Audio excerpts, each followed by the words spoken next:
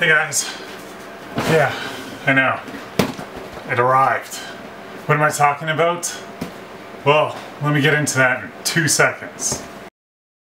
So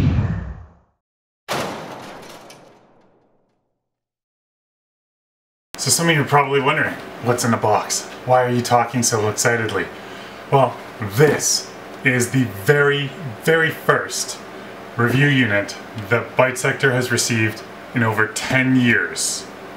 And I'm gonna unbox it for you right now.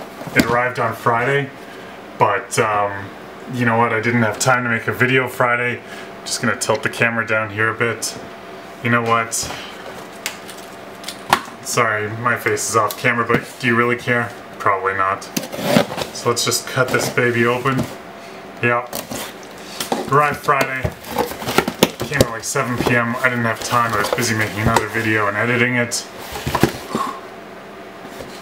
I know. All this packaging for what's in this tiny little black box.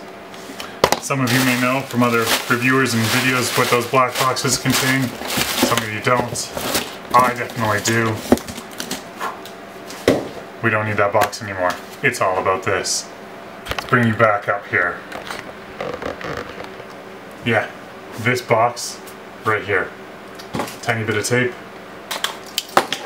I can't tell you how happy I am and how supportive Intel has been in this. But there it is. Intel was so kind and they sent over a brand new Core i9-7900X to be the heart and the soul of our test bench machine moving forward. So stay tuned for that build log. Intel has been super supportive of Bytesector.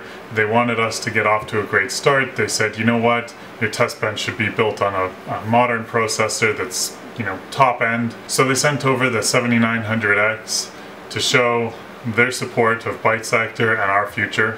And you guys are going to be part of it. So stay tuned. Lots of content coming up in the near future. And I look forward to sharing it all with you guys. Talk to you later. That was just an unboxing. Ciao.